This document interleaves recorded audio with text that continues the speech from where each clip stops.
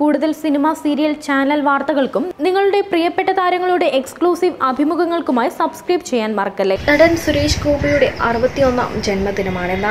ജന്മദിനം ആഘോഷിക്കുന്ന നടന് നിരവധി സഹപ്രവർത്തകരും താരങ്ങളുമാണ് ആശംസകളുമായി എത്തുന്നത്. ജീവിതത്തിൽ ഒരിക്കലും അഭിനയിക്കാൻ അറിയാത്ത സുരേഷ് ഗോപി എന്ന മഹത് വ്യക്തിക്ക് തന്റെ ആശംസകൾ നേരുന്നുവെന്നാണ് സലിം കുമാർ ആശംസകൾ പങ്കുവച്ചുകൊണ്ട് കുറിച്ചത്. ഒപ്പം സുരേഷ് ഗോപി തന്റെ ജീവിതത്തിൽ നടത്തിയ നിർണായക ഇടപെടലുകളെക്കുറിച്ചും സലിം കുമാർ പോസ്റ്റിൽ കുറിച്ചിട്ടുണ്ട്.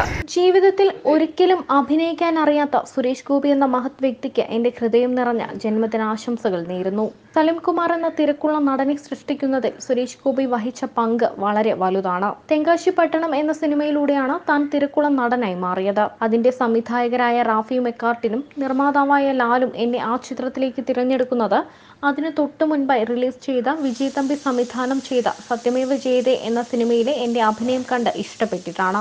ഈ സത്യമേവ ജയതേയിൽ സംവിധായകൻ വിജയ് തമ്പി എന്നെ അഭിനയിക്കാൻ വിളിക്കുന്നത് സുരേഷ് ചേട്ടന്റെ നിർബന്ധം മൂലമായിരുന്നു. അന്നുവരെ എന്നെ നേരിട്ടറിയാത്ത ഒരാളായിരുന്നു സുരേഷ് ചേട്ടൻ. എന്റെ TV പരിപാടികൾ കണ്ട പരിചയം മാത്രമേ അദ്ദേഹത്തിന് എന്നെക്കുറിച്ച് ഉണ്ടായിരുന്നുള്ളൂ. സത്യമേവ ജയതേയിലെ കള്ളനിൽ നിന്നും ഇന്ന് നിങ്ങൾ കാണുന്ന സലിം കുമാറിലേക്ക് എത്താൻ സഹായകമായത് സുരേഷ് ഗോപി എന്ന ആ വലിയ മനുഷ്യന്റെ ഒരു കൊച്ചു നിർബന്ധ ബുദ്ധി ആയിരുന്നു. ഞാൻ ആദ്യമായി സംവിധാനം ചെയ്ത ചിത്രമായിരുന്നു കമ്പാർട്ട്മെന്റ്. ഓട്ടിസം ബാധിച്ച കുട്ടികളെ കേന്ദ്ര കഥാപാത്രങ്ങളാക്കിയിട്ടുള്ള ഒരു പ്രമേയമായിരുന്നു കമ്പാർട്ട്മെന്റിന്റേത്. അതിന്റെ നിർമ്മാതാവും ഞാൻ തന്നെയായിരുന്നു.